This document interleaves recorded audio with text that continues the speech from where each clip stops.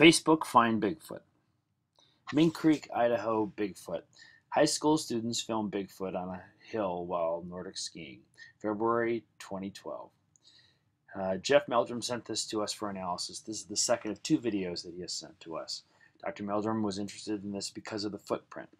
We provided the D-shaker he needed and waited to do the authentication. Here it is.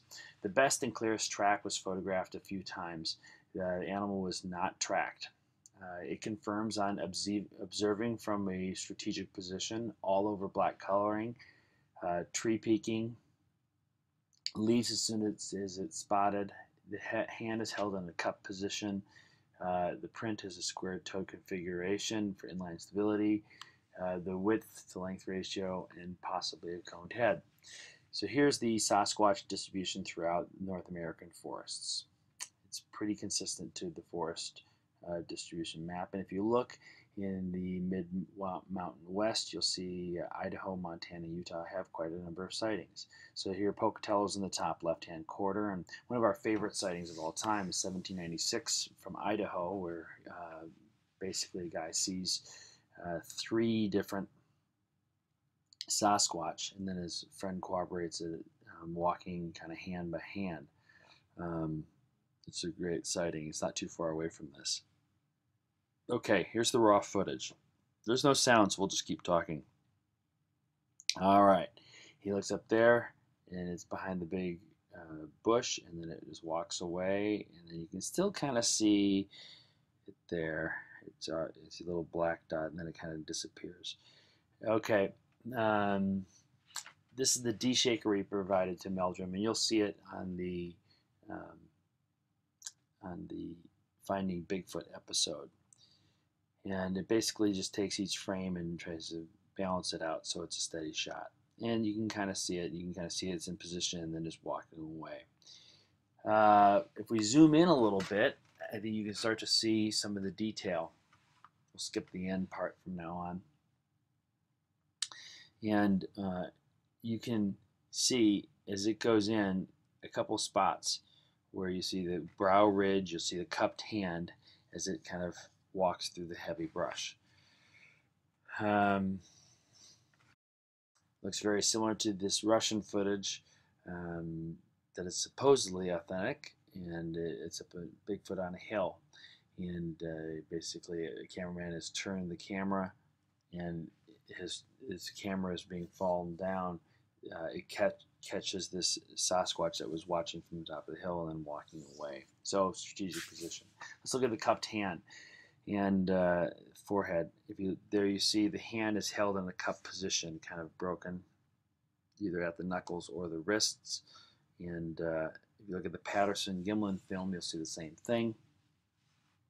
There's a couple frames, and you'll see the elbow bent and bent at the wrist as well. The three clips Miyaka as it's kind of stalking around.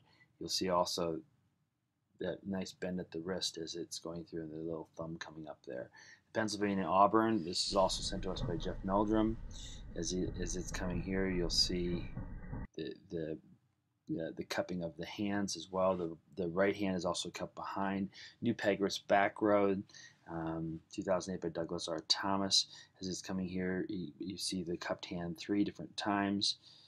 There's the last one right there. As it walks across, cup to cup. Okay, look at the brow ridge with no forehead.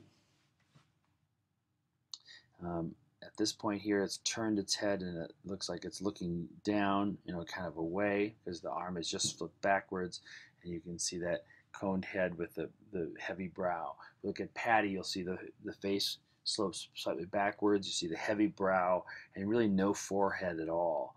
And the nose is hidden by the cheekbones. Same thing you'll see there. You'll see the heavy brow and really no forehead at all, and just sloping straight back. If you look at the Pennsylvania, you'll see the same thing. Just pick the right frame there. You'll see that basically there's a heavy brow, and it's going straight back. It's not like a human. If you look at the Prince Edward Island as the quadrupedal as it went across, That's a still frame, a little bit of contrast. Basically, you can kind of see their brow straight back. The footprint is photographed. Now, what are some of the reasons for a legitimate photograph? Well, the width to length ratio should be good, uniform width, and the toes almost in line. So this is a forward shot of this footprint, and here's the top shot. And why Meldrum likes it is it's that kind of that 1-to-2 ratio with heavier kind of on the inside. You'll see that there's a little bit more dirt heaving up. See the yellow line up on top relates to the how in line. If you look at Patty, you'll see the same thing, that 2-to-1 with that those toes are kind of in line, and there you see when the toes are up in the Patterson-Gimlin film. Here's an interview with the witness. This didn't really look human-like, so I don't really know what that is. It's not a bear, it's not a moose or anything. It was big and bulky and black. The students then climbed that ridge and took photographs of some Bigfoot prints they found. It could all be a hoax. But the high school student who shot the video doesn't seem to be looking for attention. He asked us not to show his face or give his name, and he says right now he's simply not sure just what it was he saw standing on that ridge. I'm not going to say yes, it was a Bigfoot, or no, it wasn't, because I don't know, and nobody knows. Pretty believable. Jeff Meldrum knows the family loosely and interviewed the young man. Conclusions. Okay, Sasquatch own territories of strategic significance. They own them as individual males with a monogamous female partner, just as Albert Ostman had observed.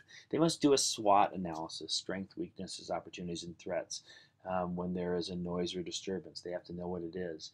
In this case, they were students out in the wintertime. So if you looked at southeast Idaho, you would see water and mountains, whatever, but that might be the Sasquatch distribution there. Okay, Sasquatch will observe from above during the day, and they'll come from below at night, like in the Alabama thermal. The hill protects them in both cases. It protects them from sighting during the day, and it hides the sound at night. Sasquatch are strategic geniuses, but socially afraid. Facebook, find Bigfoot.